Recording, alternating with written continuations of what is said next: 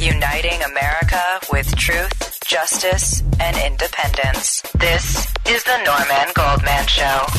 So we have a confrontation, a shooting, a dead black 17-year-old. No arrest for how many days?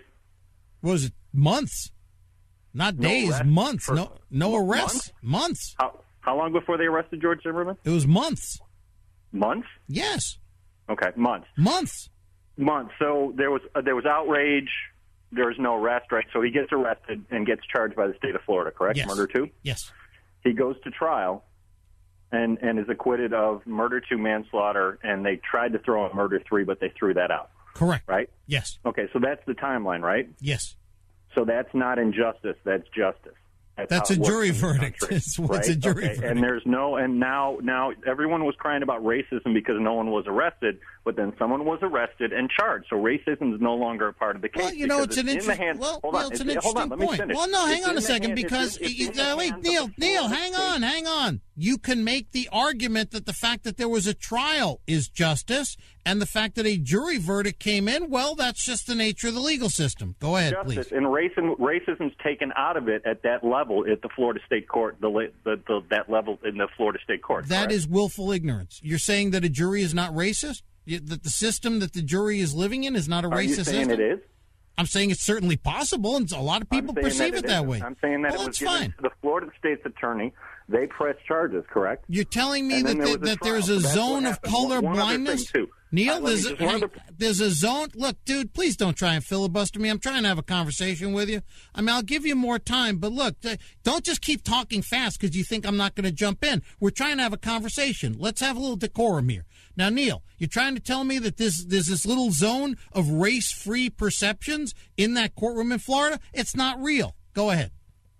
It's not real. It's not. But if he's convicted, people bring their own views in. If he's convicted, is there no racism? And a lot of people would say it was racism. That if he was convicted, yes, a lot of white people would say he was convicted because he shot a black kid, and there was a big kerfuffle about it, and a big hubbub. Oh, I thought maybe it was racism because he was Mexican. Well, I don't know. It depends. He has variously described himself as white and Hispanic because, like the president, he happens to be two things at once. Right, but the trial's over, and he wasn't convicted.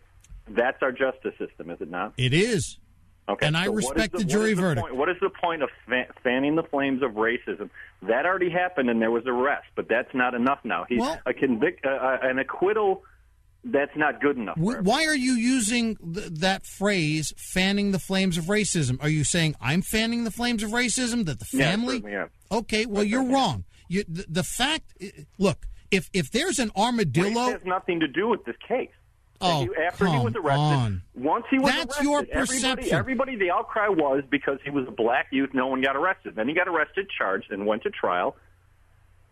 Racism went out once he was arrested. Neil. Because if your argument was that he didn't get arrested because he was a black kid, he got arrested. True or false? You strongly believe everything you've just said to me. True or false? You strongly believe everything you said to me just now. Yeah. Okay. Would you acknowledge, Neil, please, would you acknowledge that other people just as strongly see things exactly the opposite as you, true or false? And they're just as legitimate as you, true or false? Fine for me to express my opinion. But what I'm saying is it doesn't help now. The verdict is in. So you say we should just and trying to turn it into it's being turned into a racial issue. Trying to use this as a teachable moment. Trying to use this to get people. What's being taught? What's being taught? Maybe put the damn guns down. Maybe these ridiculous stand your ground laws are encouraging people to act like Gary Cooper in High Noon. But that's not what the jury said, did they? The jury wasn't presented with a political question of the wisdom of the stand your ground laws. I'm sure there's a lot of other cases where that's a fact and it's gone that way, but in this case, the jury didn't see it that way. No, and in that sense, you're almost Neil. On the panel. No, now you're going into polemics. Now you're turning this jury trial into a political question of the wisdom of the stand your ground laws. I'm saying that this. No, I'm not. Look at, dude. If I see an armadillo in the middle of the road, and I say, "Hey, Neil, there's an armadillo in the middle of the road," and you say to me, "Norm, you just hate armadillos," I'm like, "Dude, this is what I'm perceiving. I see an armadillo, and it's in the middle of the road." And you say, "Well, why do you hate armadillos?" I don't hate armadillos. I'm just telling you, I see an armadillo in the middle of the road.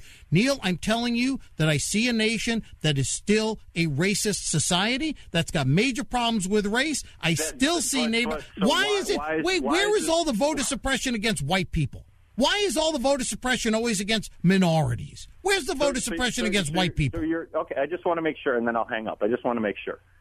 So your unhappiness or your decision, your unhappiness with the decision is the racism involved in this decision, not the actual decision of itself that you said.